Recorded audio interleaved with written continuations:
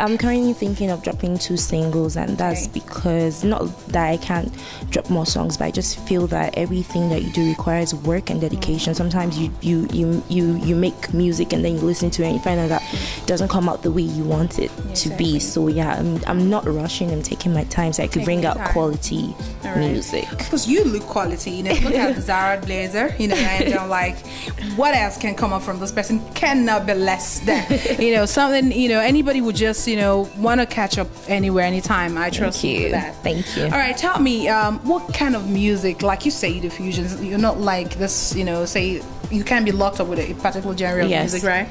What type inspires you the more? I love R&B. I love soul. I think I'm an old soul just because. Oh, really?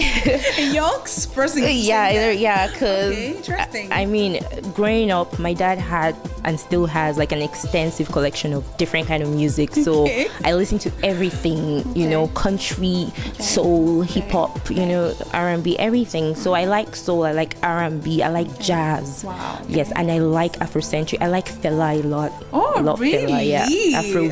Okay, but I'm sure we're not gonna see you, you know, with pants and doing the Fela thing.